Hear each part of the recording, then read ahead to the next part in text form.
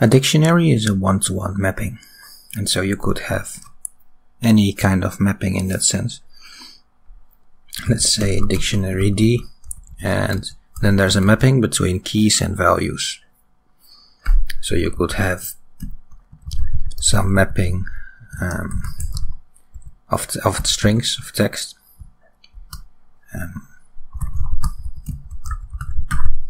And it can be many different items in a dictionary.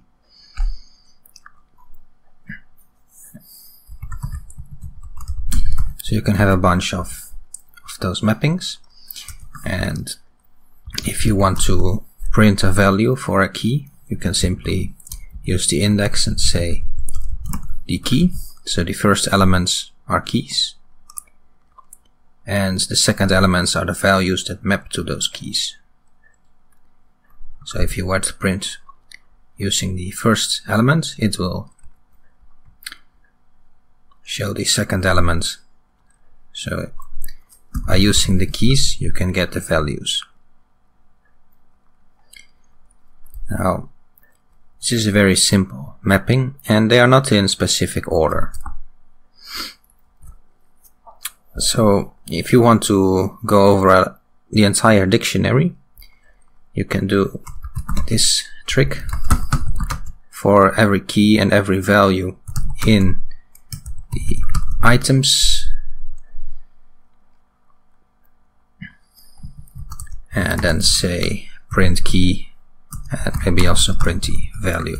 Now this should be in Python 3, so if you're using Python 2 it will throw an error. If you run it, you'll see we have every key and every value in this dictionary. So you can also print it like this if you want. Print only the values or only the keys, really depending on your purpose.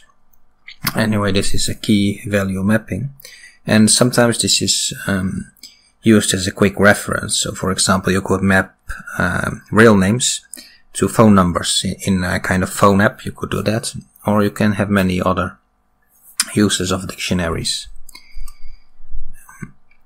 If you want to convert to list into a dictionary, that's also pretty easy.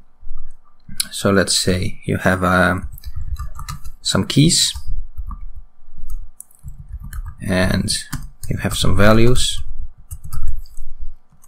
Then you can define a dictionary by saying dictionary,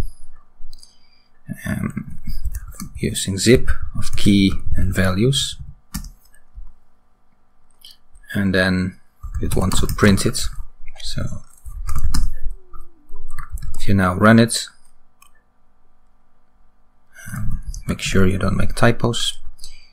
If you run it, you'll see we converted two lists into a dictionary. So we created a mapping of every key to every value. You'll see it's in the same order of elements. So A is mapped to 1, B is mapped to 2, and so on.